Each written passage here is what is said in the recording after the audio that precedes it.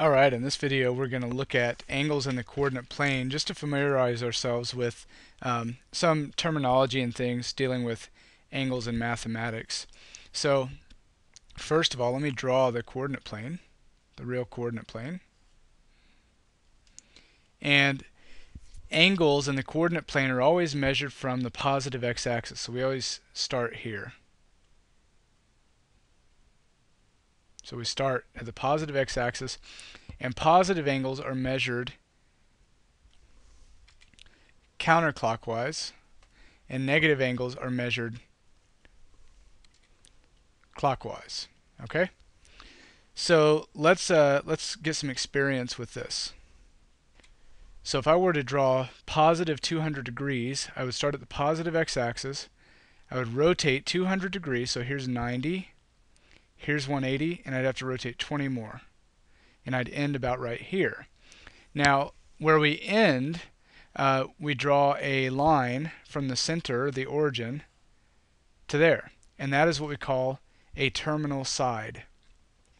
So the side where the angle ends is called the terminal side. Terminal means end. And more specifically, if I draw a point anywhere on this line, then that point is what we could call a terminal point. Alright? So the angle is 200 degrees. We have the terminal point. We have the terminal side. Now I want to draw negative 1,000 degrees. So I start at the positive x-axis. I rotate one full revolution, that's negative 360.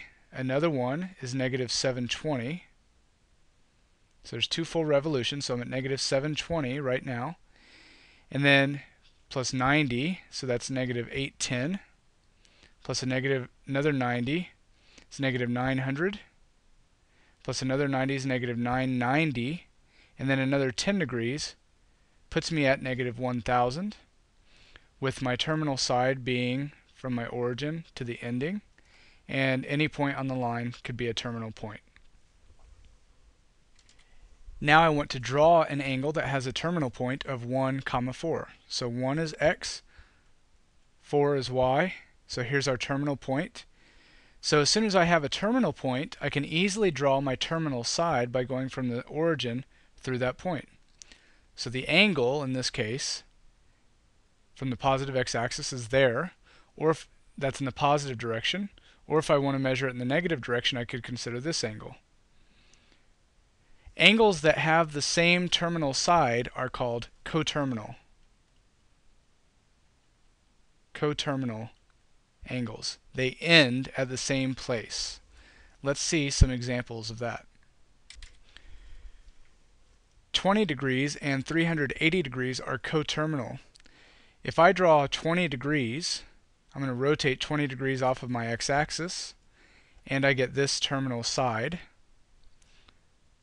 If I measure 380 degrees, positive x-axis, rotate 360, and then I need to rotate another 20 more, I end up at the exact same terminal side. So those two angles are coterminal.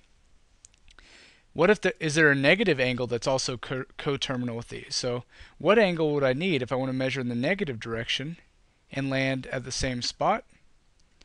Well, I'm 20 degrees shy of 360.